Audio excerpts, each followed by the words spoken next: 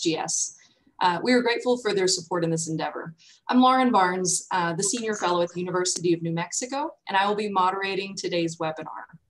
Today's webinar is Evaluation and Management of Post-Op Pelvic Pain, presented by Dr. Chip Butrick. He's a urogynecologist at Kansas City that has a practice that specializes in pelvic pain disorders for over 30 years. He's a founding member and past president of the International Pelvic Pain Society. His area of special interest has always been the neuropathology of pain disorders, and he has authored many articles on the subject. He hopes he will enlighten you about what and why some patients will develop chronic postoperative pain. Our panelists today also include Dr. Bruce Kahn, the director of the Minimally Invasive Gynecology Fellowship at the Scripps Clinic, and Dr. Barry Jarnagin, who's the medical director at the Center for Pelvic Health and an associate professor at the University of Tennessee. The webinar will feature a presentation for 30 to 40 minutes, at which time we will present some clinical cases for discussion between panelists. We will open up the webinar for questions for the audience for the final 15 minutes or so. Just a few housekeeping items. In case anybody is watching here for the first time, I'd like to briefly review some of these items. This webinar is being recorded and live streamed. All participants will be on mute, but please use the Q&A feature on the Zoom webinar to ask any of the speaker questions instead of the chat feature. So use Q&A instead. We will try to address as many as we can within the hour. And use the chat feature if you have any technical issues. The AUGS staff will be monitoring that and can assist. At the end of the webinar, you will be prompted to complete a brief survey and provide feedback on the session. I also wanted to let everyone know that our next webinar is scheduled for Tuesday, May 26th, and it's titled Urinary Tract Fistulas by Dr. Sandeep Vasavada. Please visit the AUGS website to sign up. All right. And now, Dr. Butrick. All right, let's see if I can share my screen here.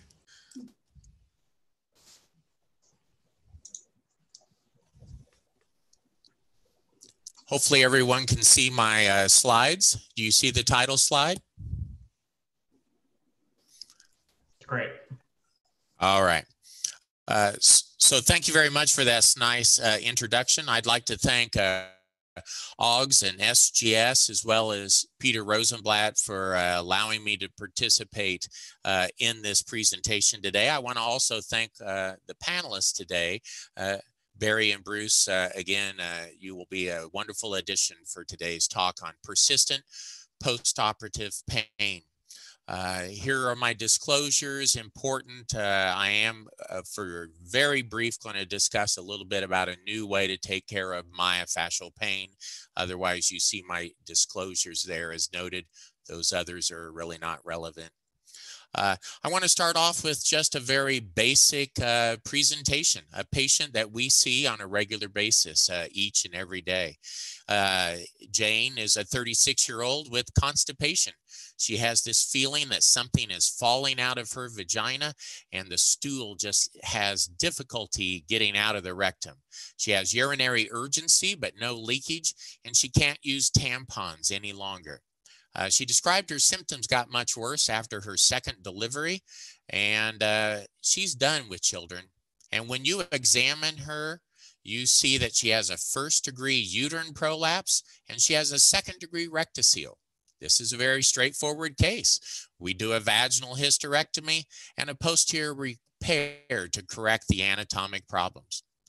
But her postoperative course was different. You went in to see her the morning after surgery, and she was having a lot more pain than most of your patients would describe. She had difficulty urinating, even though you really didn't do anything to the bladder. She had to be catheterized twice, spend an extra night in the hospital. Finally, the next day, she does report she's able to empty her bladder okay, and she was able to go home, and her follow-up visits in your office seemed normal.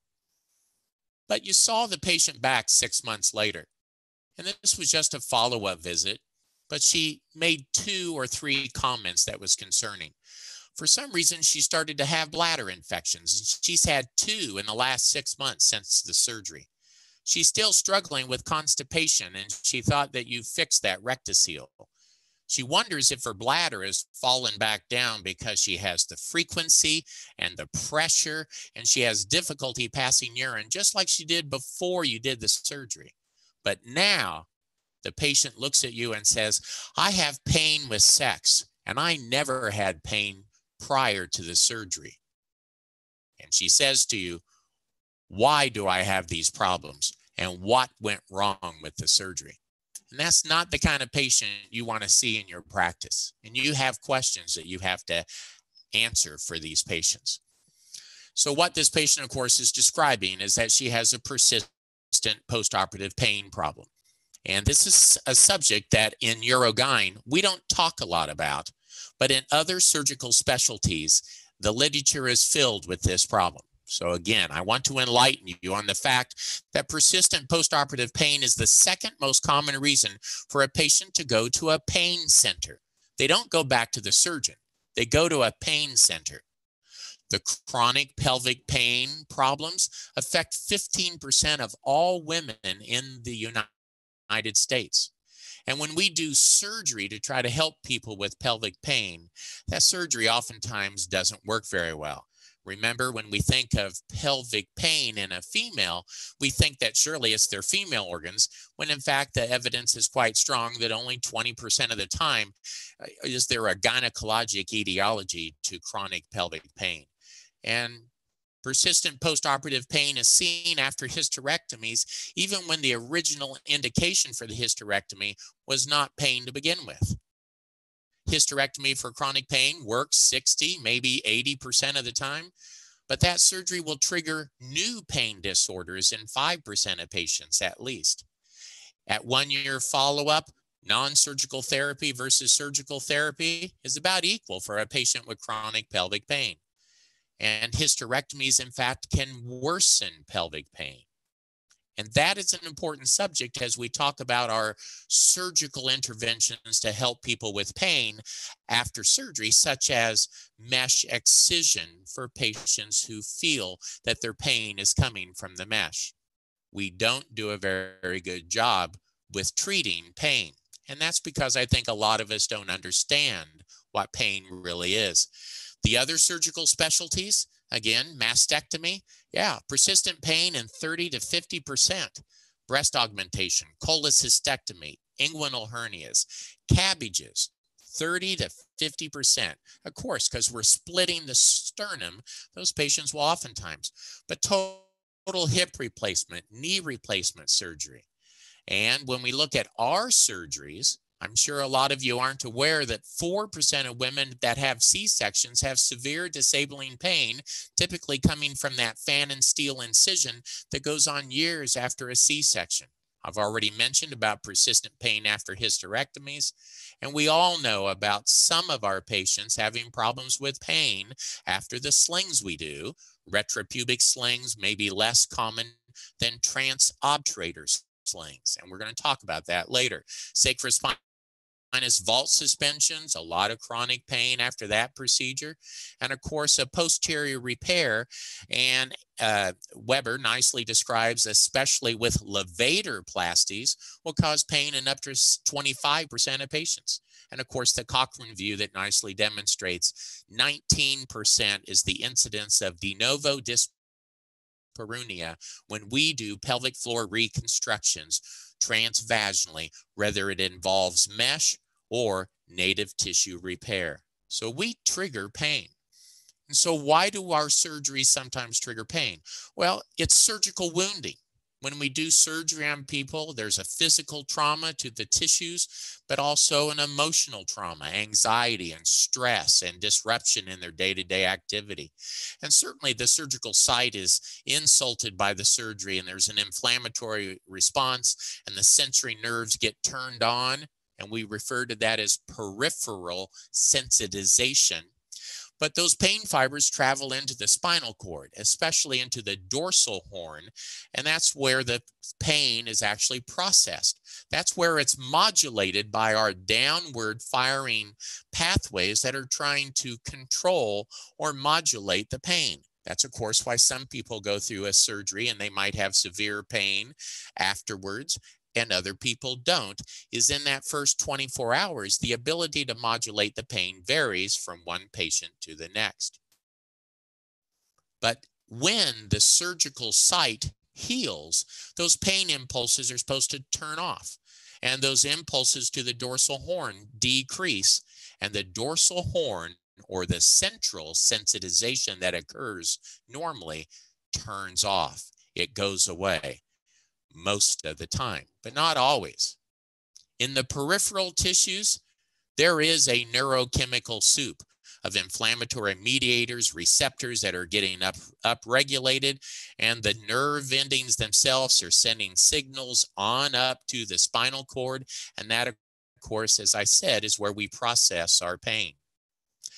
The spinal cord is the site of what we refer to as neuronal plasticity, meaning that those impulses can change what is going on in our processing of impulses coming into the spinal cord, as well as the modulatory pathways coming down from the upper centers. The barrage of nociceptive or painful stimuli hitting the dorsal horn changes the amount of glutamate that's released, or substance P. NMDA receptor activation occurs, and there's a decrease in the threshold, or the amount of pain necessary for it to be interpreted as being painful. Many of you know the term, but I emphasize the term allodynia. Things that shouldn't hurt will start hurting if we have this wind-up phenomena that is occurring. This expansion of receptive fields means the pain is originally localized, but now it's in the vagina, it's in the lower abdomen, it's in my low back, and it's going down my thighs. They're all producing pain with the expansion of receptive fields. And when this process of windup is occurring, that is referred to as centralization. And when that occurs, the spinal cord itself, the dorsal horn feeding back into the posterior horn, results in exaggerated reflex output.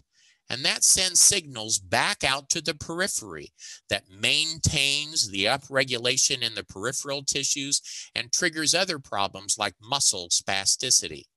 This data is straightforward and has been understood for 20 years. All pain that goes on for a long time has this tendency of spinal windup, and this is not desirable, okay? This just points out the neurochemical changes that are taking place within the dorsal horn.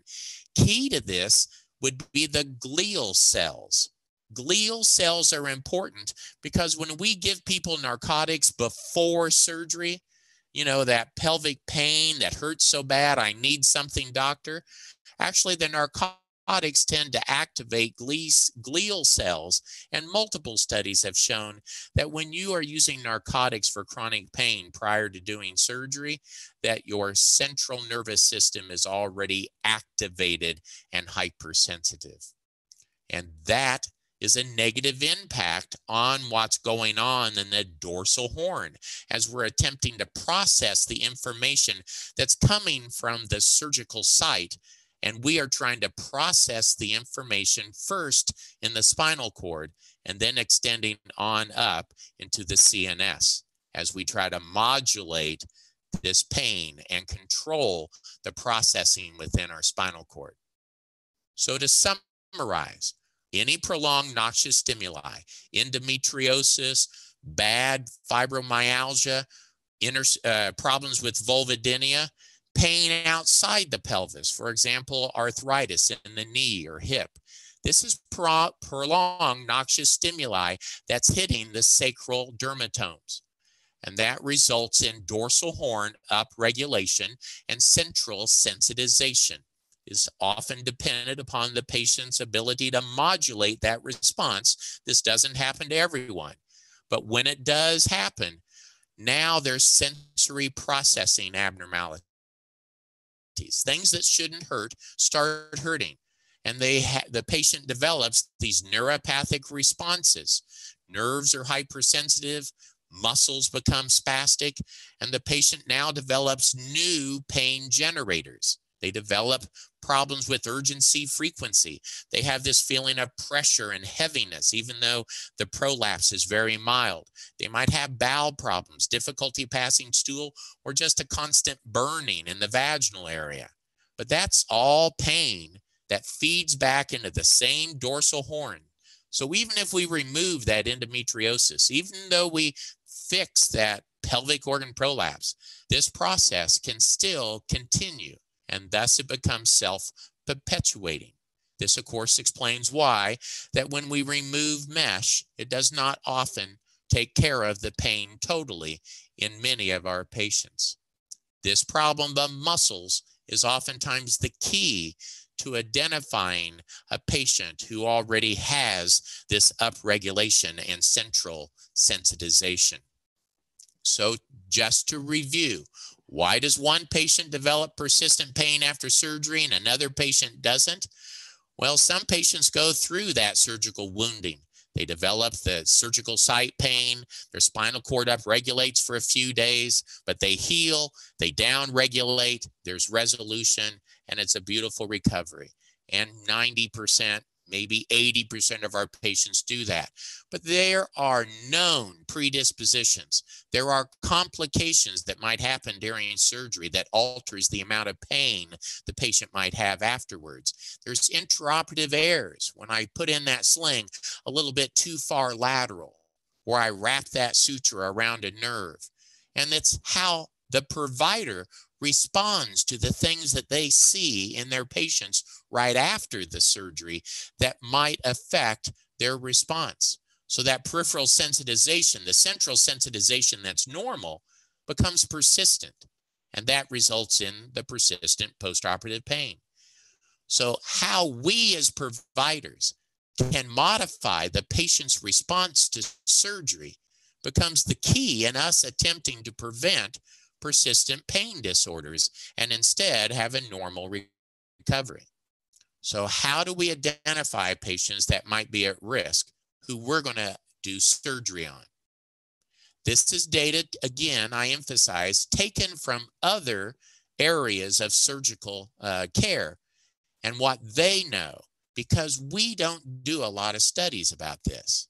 So any patient with a prior history of chronic pain, and that's pain anywhere, history of existing or existing persistent postoperative pain, even a family history. Oh, my mother had a hysterectomy and it was never the same for her.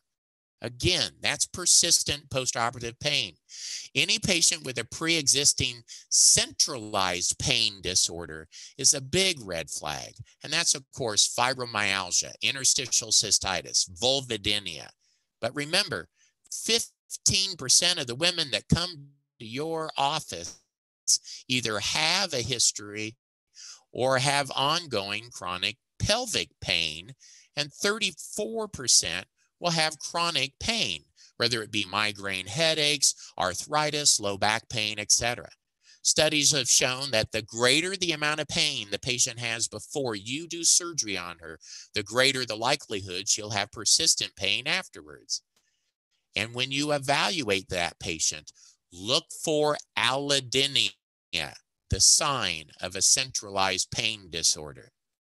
Some of the other statistics include younger age, female patients, a family history of pain, psychologic contributions, anxiety, PTSD, bipolar depression, and look for catastrophizing. Oh, the prolapse is so bad I can't even walk. But yet the prolapse is barely at the introitus, okay? Pelvic floor myalgia, again, is an important window to know how the spinal cord is working, looking for centralization or pelvic muscle dysfunction. And so what's the likelihood that we see that? Again, I have many of my urogyn colleagues that will say, oh, I don't take care of pain patients like you do, Butrick. I don't see patients with pelvic floor myalgia. Well, the reality is Adams actually showed that 24% of all patients that come to a urogyn practice are found to have pelvic floor myalgia if you look for it. Metzer over at Barnes using a standardized exam shows that 85% of all patients that came to their practice, and that did include incontinence, prolapse, but it also included problems such as bladder infections, chronic pain, pain with intercourse, etc. Again, the population was slightly different, but 85% of her patients have pelvic floor myalgia. Again, the key, learn how to do the exam. Learn how to do the history, and you'll find that a lot of patients have pelvic floor dysfunction before you do surgery on them. So understanding how to identify those patients, obviously, I think are important. And we look for symptoms such as an achy pelvic discomfort, a feeling of pressure. They'll say like the baby's head is pushing and ready to fall out, even though I'm not pregnant. They'll have dyspareunia. The key symptom is pain, not only during, but after intercourse. Remember, if I do too many sit-ups, I hurt the next morning, and these patients will hurt after sex. Vaginal pain can be sharp or burning. Throbbing is common, and there's radiating pain. It radiates into the groin or into the low back or into her hip or buttocks. Abdominal, tailbone pain. They'll describe suprapubic or pubic bone pain. The classic symptom is pain with sitting, because we sit on our muscles. We sit on our tuberosities, and our pubococcygeus muscle, remember, inserts onto the tuberosities. Look for urinary hesitancy, retention, and difficulty passing urine. And the key symptom, pain at the end of urination, not during, but at the end of urination.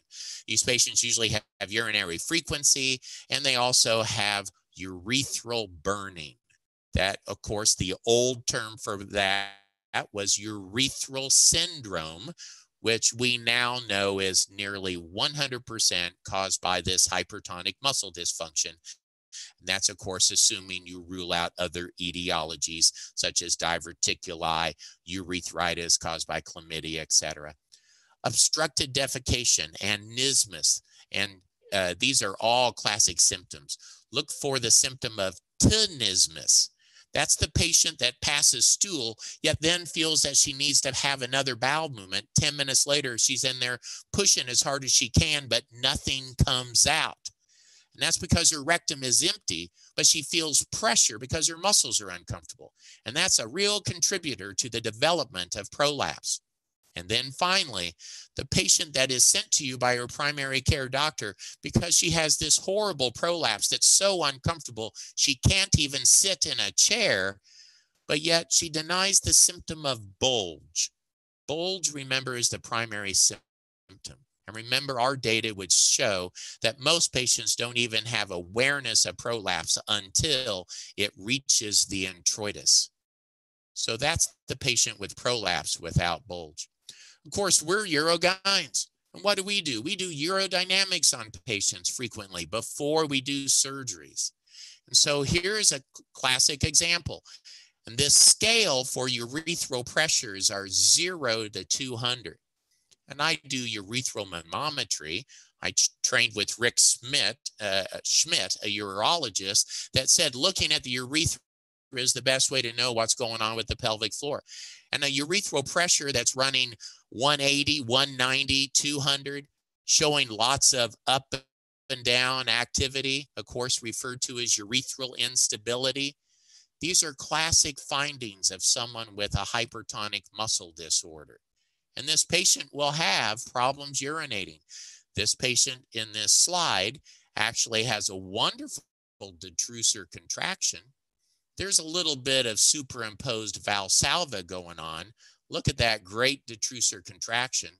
But the bottom line is she passes a very slow, weak stream because she is functionally obstructed because she's having trouble getting her muscles to relax completely. So as a clinician, when you see these sort of things, this catastrophizing history and allodynia on your exam, you do urodynamics and she calls 24 hours later with severe cramping pain after a very uncomplicated urodynamics testing.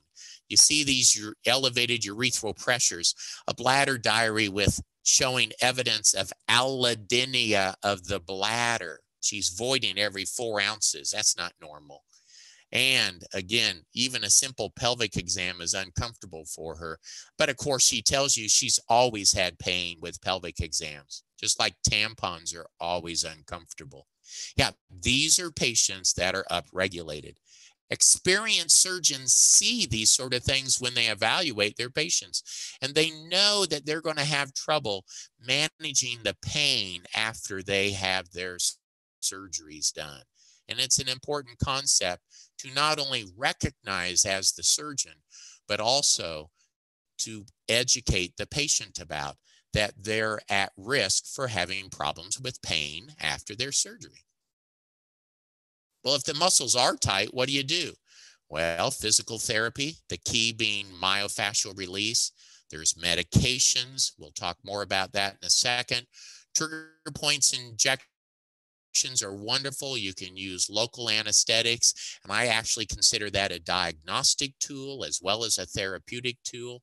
I mentioned earlier my involvement. Sola therapy is the only FDA cleared device for the treatment of pelvic floor myalgia.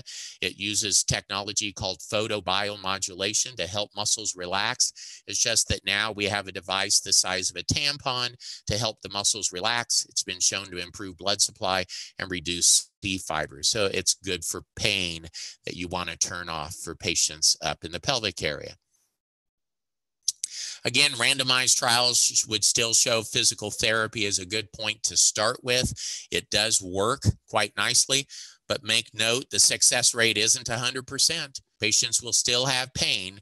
And the biggest problem with pelvic floor physical therapy is it's hard to maintain compliance. A compliance study was done that shows it runs about 20% 6 months after the completion of physical therapy. That's why I think drugs are important. Amitriptyline at night, tizanidine during the day. I use baclofen suppositories for the last 20 years. They work quite nicely with very few, if any, side effects. Remember, the Valium suppositories are commonly used by many clinicians, but there have been 3 randomized placebo-controlled trials that show it's no better than placebo. And then the neurolytic drugs. These are the stronger drugs. My favorite being pregabalin. But the key with these drugs is you got to get them up to the dosage that works. For example, Neurontin has been shown you got to get to 1,800 milligrams a day or it's unlikely to work. And many patients are just not able to tolerate that high of dose with these kind of drugs. And that's why we do other things like the trigger point injections and the other therapies. But let's come back to surgery. But what we don't want to do is someone that already is having problems with muscle pain is we don't want to do surgery that might contribute to that muscle pain, like a sacrospinous vault suspension, or we might want to do in the past an elevate or a pro lift, and we might want to do a transobturator sling because she has stress incontinence, or that posterior repair where we do a plication of the levator muscles. These kind of procedures are known to cause pain, especially if you deviate from the standard of care. For example, a transobturator sling is passed very close to the pubic rami. The farther medial or the farther lateral you go, yes, you could reach the obturator canal, but more likely you'll simply be in the belly of the obturator internus muscles, and that will cause pain. So therefore, as you are developing a surgical plan for your patients with prolapse or incontinence, think about the amount of trauma that you're going to do. And certainly studies would show open procedures are worse as compared to laparoscopic or vaginal surgery. Vaginal surgery is least likely to cause persistent long-term pain compared to an open, and duration, as well as the type of the surgery. Again, the levator plasties, etc., we've already talked about. We all know about transobturator procedures resulting sometimes in groin pain. And I emphasize the nebulous groin pain after a transobturator procedure, like a transobturator sling. I encourage you to simply Google obturator internus syndrome. The physical therapists know all about groin pain. It comes from the muscle. It isn't actually caused by the mesh. It's caused by the mesh potentially bothering the muscles, especially if the surgeon has placed the mesh too far lateral and therefore is going through the belly of the obturator internus muscles.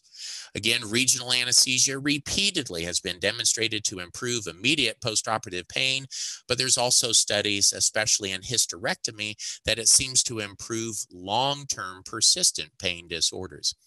And then, of course, if you do surgery, we will all have complications, hematomas, nerve entrapments, and we see those patients after surgery the next day in severe pain, or you get the phone call from the nurse. If we are appropriate providers of care, we need to jump on this exaggerated pain response that we hear about, not only resulting from our nerve entrapment or our hematoma, but also if the patient is just having this exaggerated response. We need to control that pain to try to downregulate or blunt the processes of neurochemical change that is happening both in the periphery as well as in the spinal cord. So, as a surgeon, educate the patient if they're at risk, downregulate the pain if it's present prior to surgery, prevent new and increasing pre-existing centralization, block the barrage of noxious stimuli, regional anesthesia and other techniques I'll mention in a moment, and modify the patient's response to the trauma, especially if she's coming into you after surgery having problems. Jump on the pain component of the problem and get that under control quickly. I mentioned already, avoid extensive surgeries, avoid the muscles, but there are perioperative pharmacologic therapies that have been shown to be beneficial, and we want to use those. And again, patient education, I think, is key, and teach them to keep their muscles relaxed. There's been multiple studies that look at drugs that you give in the pre-op holding area that might provide benefit. Clonidine, gabapentin, Lyrica, etc., to mention a few. COX inhibitors, many of us use. In fact, I think in my personal practice, I feel that the pregabalin or Neurontin is very important, and I'm going to show you data in a moment about the importance of ketamine intraoperatively. And ketamine has the most data looking at not only immediate postoperative pain, but as the subject is here, less persistent postoperative pain months after surgery, with a very profound effect in some studies looking at that. Let's skip forward though. Let's suppose you're seeing a patient for a second opinion. Someone else did the surgery and she's having pain after her surgery. As you obtain a history, make sure you get a better understanding of the timing of the onset. If there were intraoperative complications, a suture around the pudendal nerve or a hematoma, again, those patients will present with pain typically in the recovery room. They'll present certainly in the first day or two after surgery. Infections like an abscess sometimes will be slightly delayed into maybe day 4, 5, or 6. But when a patient has a very smooth recovery and then 5 days, maybe a few weeks after surgery, they start having problems of pressure and pain and urgency. They think they have a bladder infection, but the urine tests are negative. Yeah, those are all classic for them winding up their spinal cord and their muscles becoming tighter and tighter. Look for symptoms like pain with sitting and activity. Did the catheter bother you a lot immediately after the surgery? Again, these are patients that had allodynia of the urethra, therefore hypertonic muscles, prior to the surgery. Look for voiding dysfunction and trouble getting the stool out, even though the stool is soft. And a careful exam. Do a single-digit exam. Yes, you're looking for masses, you're looking for neuropathies, etc., but look for localized pain versus diffuse pain. If they have diffuse pain, again, that's called allodynia, things that shouldn't hurt, then it's probably more than just that mesh arm that hurts. They have upregulated their spinal cord. You might need to take care of the mesh arm, but you also have to take care of this centralized upregulation. And early intervention is the key. I don't care what pain disorder you're talking about, low back pain, arthritis in the knees, migraine headaches. The longer you have pain, the harder it is to turn off that pain. You see the patient 2 weeks or certainly 6 weeks after surgery, and she's struggling with pain problems, you want to turn off that pain and start interventions as soon as possible. As I said, the timing is key. These things we've already reviewed.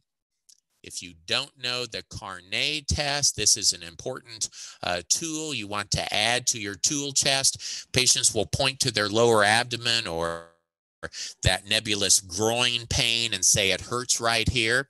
Well, simply do an exam while the patient is relaxed on the exam table and assess how tender that is. And then have the patient either do a crunch by raising her neck and shoulders off the table, or she can lift her legs off the table. And then with your finger in the same location, in the same manner, rub or massage that same area that was tender, and then simply ask the patient, was it more tender, less tender, or the same? Because if the pain is coming from an internal organ, when your rectus muscles are tense, the internal organ manipulation caused by your finger will no longer occur, and it will feel better in the sit-up position. But if the pain is coming from the abdominal wall, it will be either worse or the same in the sit-up position. And this test has at least a 90% sensitivity and specificity to this. A very simple test, and you can always do a trigger point in that same spot, which also helps teach the patient where that pain's coming from. It's really not her ovary. It's not her colon. It's not her appendix. Oftentimes it's her muscles. Single digit exam is key. You're feeling the muscles as well as all aspects of the pelvis. You're looking for the base of the bladder. You're feeling the apex. You can reach up into the adnexa and sweep the cul-de-sac. Start practicing on just your routine gynecologic visits, assessing how well you can evaluate each of the organs using this gentle single-digit exam. I always start, though, with asking the patient, can you show me your pelvic muscles? Muscle awareness is oftentimes lost when the muscles are tight. Allodynia, this is an important pearl I want to share with you. Vestibule that is diffusely hypersensitive or allodynic is suggestive of vulvodynia. This is an upregulation of the nerves throughout the introitus. When patients describe burning all the time, when I urinate, it gets worse. It's in my urethra. Ask them to show you where that burning is coming from. And if you find it and they identify the area above the urethral meatus, that is the referral source for the bladder. A UTI or interstitial cystitis will make people burn right in that location. And pelvic floor myalgia patients will tend to have primarily the greatest degree of allodynia at the 6 o'clock position. Use your finger gently with lubrication and assess allodynia. Then slide the finger into the vagina. You're evaluating the muscles. You're looking for tenderness. You're looking for top bands. You're looking for that obturator muscle, again, that nebulous groin pain, and figuring out, is it the mesh? Is it the arms? Is it diffuse tenderness? And just a couple words, mesh-related pain patients, of course, are coming to you with a persistent postoperative pain. That means by definition, they have a centralized pain disorder that was triggered by surgery. Doesn't necessarily mean it was triggered by the mesh. It was triggered by the events that surrounded the placement of the mesh. And possibly it is the mesh. Possibly the mesh was placed in the wrong spot. Maybe she has an erosion and a chronic infection. There are things that will trigger mesh-related pain. But when patients have pain for a long time, they develop this neurochemical abnormality, and they also typically develop other pain generators. So if we are to take care of a patient with mesh-related pain, our job, like it is with every patient that has pain with or without mesh, is to identify every pain generator using the techniques we've talked about, treat every pain generator. Trigger point injections are diagnostic and therapeutic. Resect a portion, not the entire mesh, if you need to. Total resection is rarely indicated. And then when you do surgery to remove a patient's mesh for pain, use those perioperative interventions that we've talked about, because you don't want to be triggering a worsening of their pain. While I realize this is a busy slide, the high points is almost every study has a certain proportion of patients whose pain was made worse by the attempts to remove the sling. That's just further upregulation of their persistent postoperative pain. This is exactly what we would predict when we operate on patients with pain, whether it be a hysterectomy for chronic pelvic pain or removal of mesh. 21% worse here, 29% same or worse, 30% worse with the Unger study, 8% worse with Danforth. Here's the best study looking at the comparison of total mesh removal versus just segmental mesh removal, and it showed no difference in their quality of life except for their mental status score on the SF-12. The patient felt better emotionally because the mesh material was removed, but their pain scores, their amount of pain, their ability to carry on normal activities were unchanged. Again, 14% worse. We don't do a good job simply taking people to the operating room and removing mesh. So down-regulate their pain using the techniques that we've talked about. Regional anesthesia, and then give them some Duramorph in that epidural afterwards. In the post-op holding area, give oral gabapentin, 600 milligrams an hour prior. Here's the data concerning a meta-analysis of 16 studies throughout the body preoperatively. The best data, though, would look at persistent postoperative pain, 17 randomized controlled trials looking at follow-up 3 and 6 months later, showing that intraoperative ketamine is probably one of the best choices you can do to help your patient recover.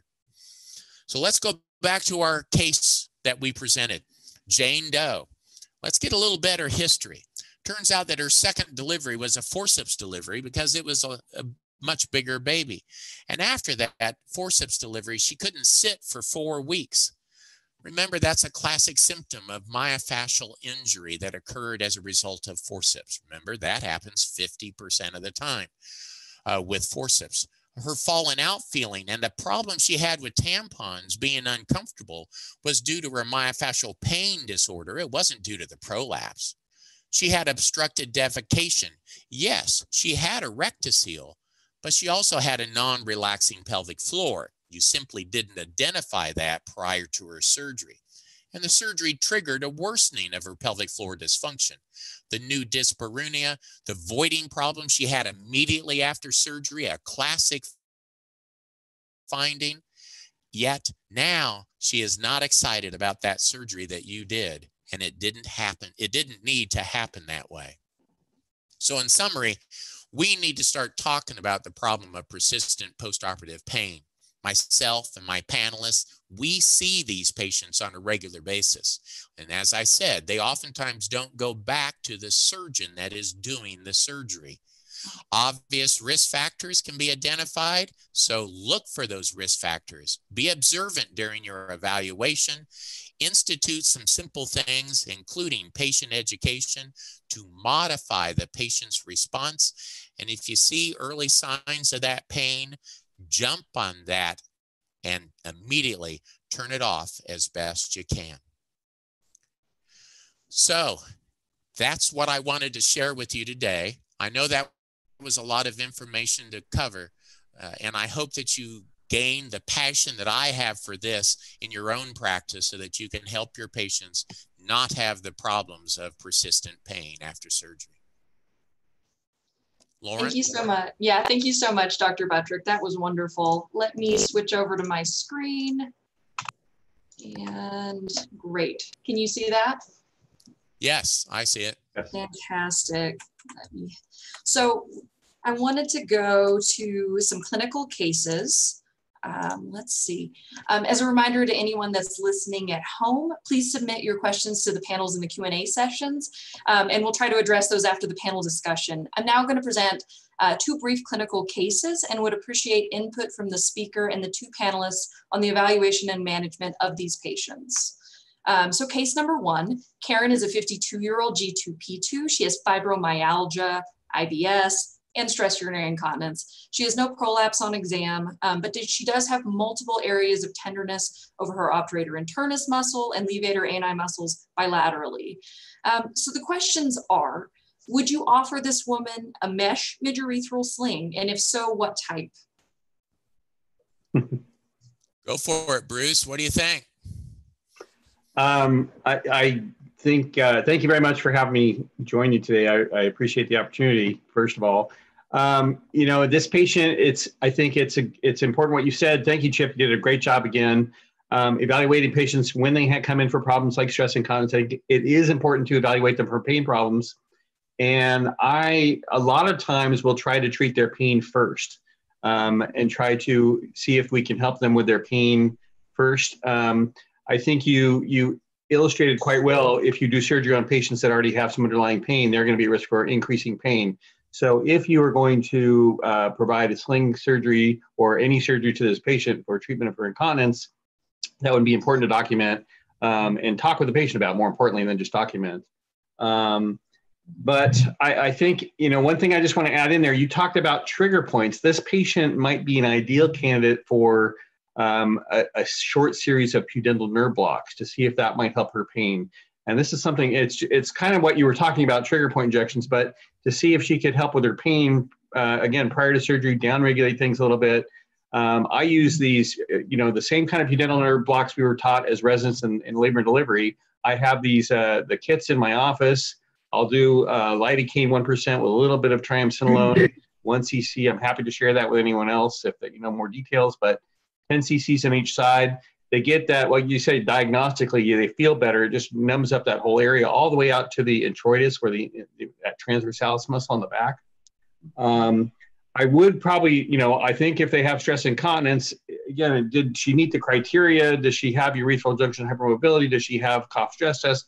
Assuming she has all other criteria, those are things. Yeah, I think surgery with a small mesh sling would make a lot of sense. I guess this is one other opportunity before I turn it over to someone else to say we just, in American Journal of OBGYN, we just got accepted for publication. It is available online, but the 3-year data, 522 trial using a single incision sling, the Solix sling, I'm sorry, in a brand name, but the single incision sling versus transobturator sling, it was shown to be just as effective. This wasn't powered to look at pain differences, but my opinion is I think long-term, we're going to see that the single incision slings are going to have a lot less pain problems than, say, transobturator slings, and perhaps less problems with complications such as bladder perforation or hemorrhage compared to retropubic slings. So very good data that was just published. You can read about it online. So if I were going to do a sling for this patient, she would probably be a great candidate for a single incision sling. Interesting. I would echo everything that Bruce said. I'd also like to thank Chip for an excellent discussion. One of the things that, and I apologize for my voice, we have a lot of crazy weather here where I'm at, but people have talked about getting away from routine use of urodynamic studies. And this is somebody who, in my view, I would absolutely do urodynamic studies to do exactly what Chip showed in his slide. And that is look for that increased muscle activity with voiding, look for things, because this is the woman who's going to have a higher risk of having some retentive issues afterwards. I would also agree with Bruce. If I'm going to do a sling on this person, I would do a single incision. I also would agree with both that if you can get the pain under control first before you do the sling, you and the patient are going to be better off. Okay. Excellent. And I would add one other thing, just some statistics. So people with fibromyalgia, about 40% of those patients will have IC. Bladder diary is important to look at. What kind of functional volume do they have to begin with?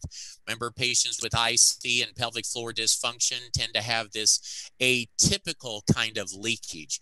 Patients will say, oh, yes, I lose urine with a cough or a sneeze. But ask them if they have this kind of weird dribbling of urine that just kind of comes out of nowhere. I didn't cough, I wasn't urgent, but I find my pad wet and I kind of wonder where that's coming from.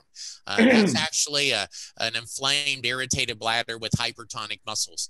So the patient undergoes surgery to treat her stress incontinence, but she still has to wear a pad.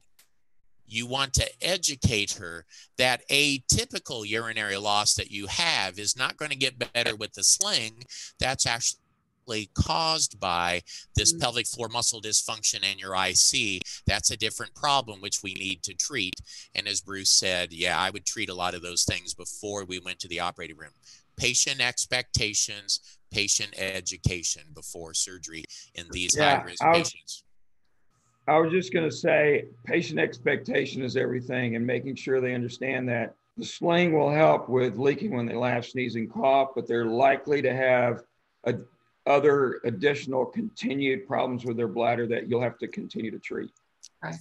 We do have a question from our Q&A. Someone, one of Anonymous, asked if there was a concern for using a mini sling, given that the anchors are going to be passed through, you could potentially pass them through the adductor longus tendon, and they actually typically implant in muscle themselves. And based on what Dr. Butrick's slides presented in sort of the locations where we do the surgeries, is there a higher risk for implanting one of these with anchors into this muscle body for continued ongoing pain as opposed to doing, a retropubic sling? So without getting into commercial brands, when I'm doing and it should be said that patients who have pain can still have stress incontinence. So it's not fair to that patient not to treat their stress incontinence as well. But with that said, I typically, in this particular patient, use a single incision sling that does not have the bullets on it. Great.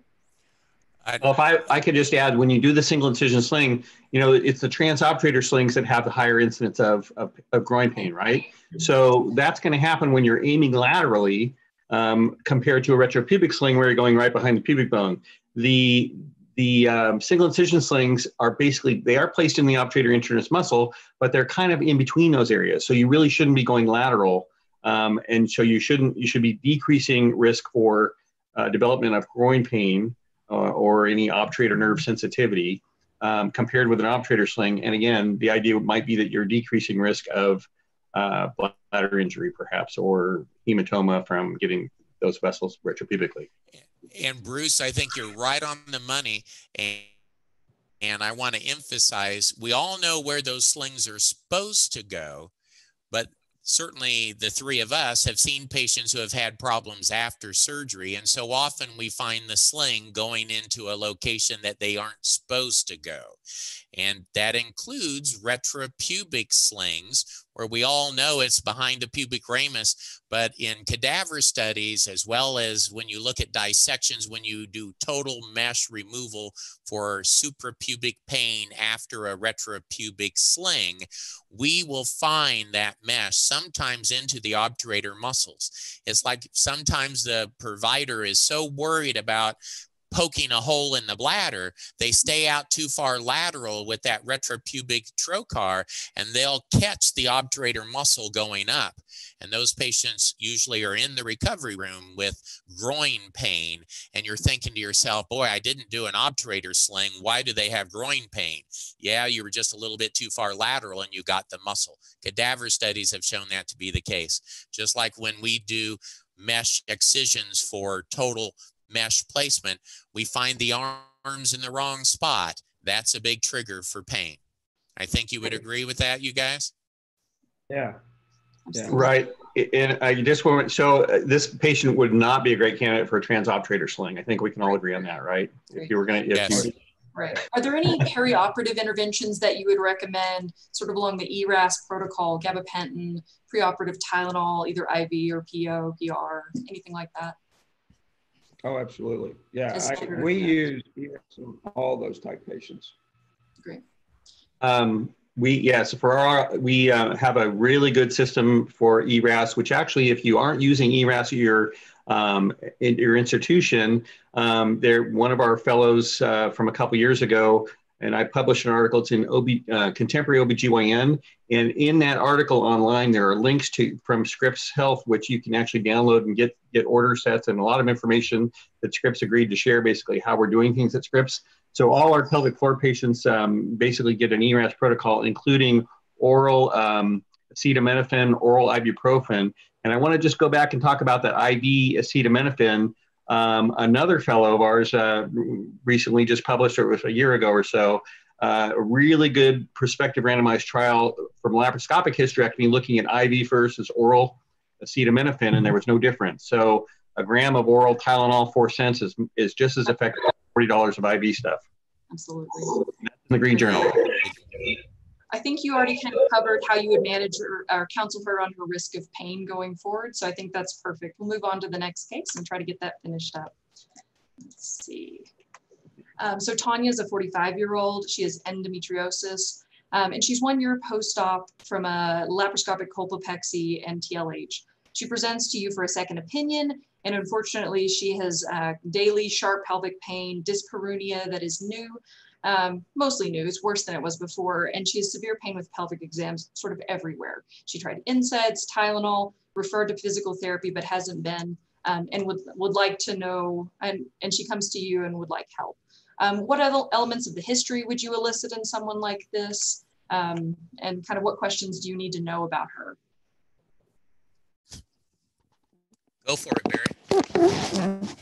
Barry. Well, you always look at, do they hurt, as Chip pointed out, do they hurt when they sit? And what other things elicit their pain? But really, truly, I mean, this is a patient who, unfortunately, I see pretty frequently that come in from St. Elsewhere, who we, the exam is kind of the tell-all. And this is somebody who most likely has a lot of myalgia, muscle spasms, and an element of pudendal neuralgia that needs treated. This may have also flared up her IC, so a lot of bladder questions on bladder function and that sort of thing. Perfect. I'm just going to skip to kind of management because we're almost out of time, unfortunately. Are there any very specific things that you're going to be looking for with someone that's had a prior mesh surgery on their physical exam? Dr. Butrick did a really nice job in talking about where to look for the obturator internus as opposed to the levator plate. Is there anything specific that you would look for, add to that, Dr. Jarnagin and Kahn? So, I mean, again, it kind of gets back to Chip's exam that he showed. Plus, in addition to examining the muscles, you need to go back and examine in and around Alcock's Canal. I suspect this patient would probably have some tenderness at Alcock's Canal. Currently, that's the mainstay, if you will, of diagnosing pudendal neuralgia. And then, typically you examine in and around where the mesh would be to see if they have tender points there. Almost always in these patients, at least in the patients I mean that present like this, rarely have any issues with their mesh. It's always a flare-up of their muscles and nerves, plus or minus their bladder dysfunction. But you obviously want to examine those areas because, number one, you want to assure her that the mesh is okay. And number two, quite frankly, if you don't evaluate all that in the beginning, you're going to wish you had, because if she takes somebody to court, you're going to be asked about where her tender points were and where her tender points weren't. So part of that is looking ahead to medical legal issues. Let me just dovetail, if I may, right into that. So Chip talked really well about doing that single digit exam. I agree with that completely. The one caveat I'll add is you know, you probably do this, Chip, it just wasn't really clear. I always start with that single digit right at the posterior fourchette at the transversalis muscle. I always start with just gently there to see if that's tender. And it's really interesting. That's helpful. If I end up doing a pudendal nerve block, which may be helpful for this patient, you do the block and then you start with that very gentle little examination of that posterior fourchette where that transversalis muscle, and when they realize that their pain's gone there, it really is enlightening to the patients quite a bit. So from management perspective, can you use pudendal nerve blocks? Again, can you use treatments for IC like bladder installations or other treatments for IC? I think those will be, you know, again, I think avoiding surgery, I agree with Chip, trying to avoid surgery. If there's not mesh exposure, if there's not a specific little piece of mesh that's tender that may have gotten involved with the nerve, I would probably avoid surgery. Perfect.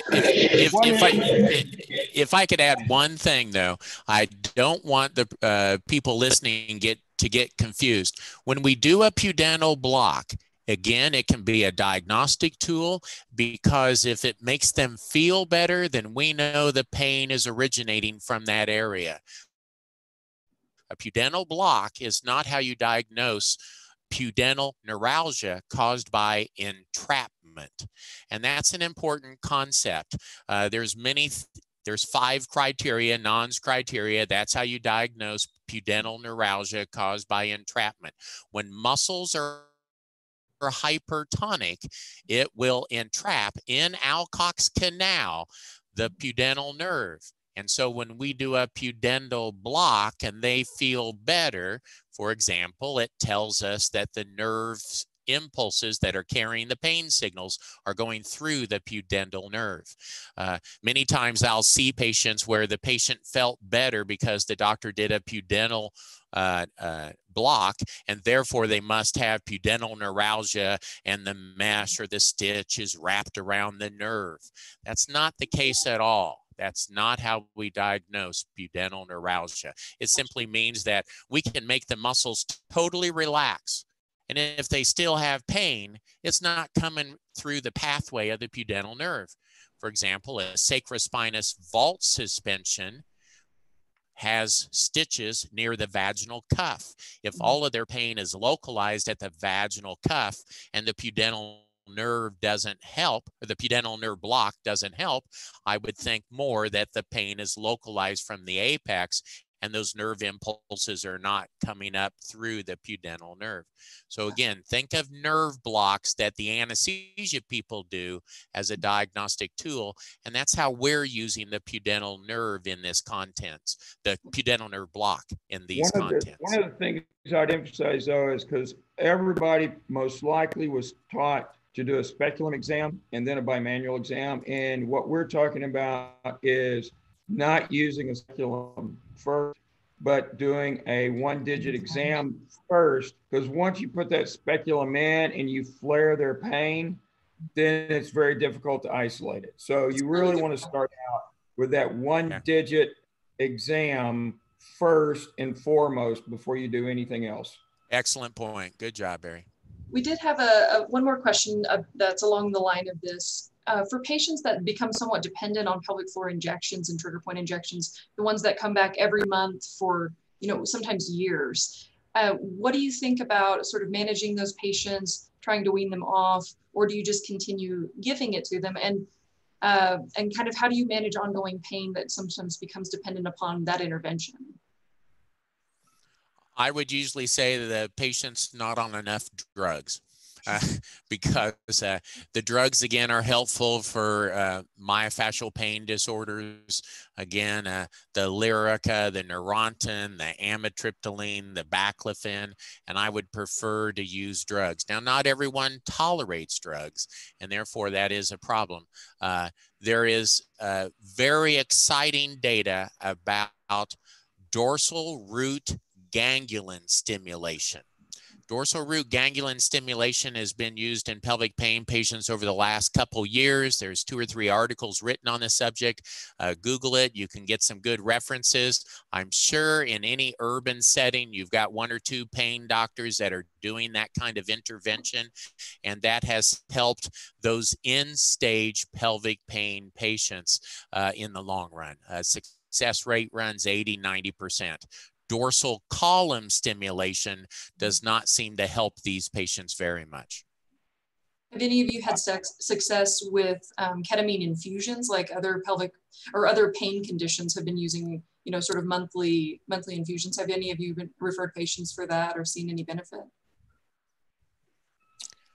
I haven't referred anybody to. We have a program in the area here. I have not referred anybody there, although I would keep that as a tool in my toolbox. I would echo a little bit of what Chip said. Typically, if you're just doing injections, you're probably not adding enough other things along with it. Sometimes it's medication, sometimes it's pelvic floor PT, sometimes it's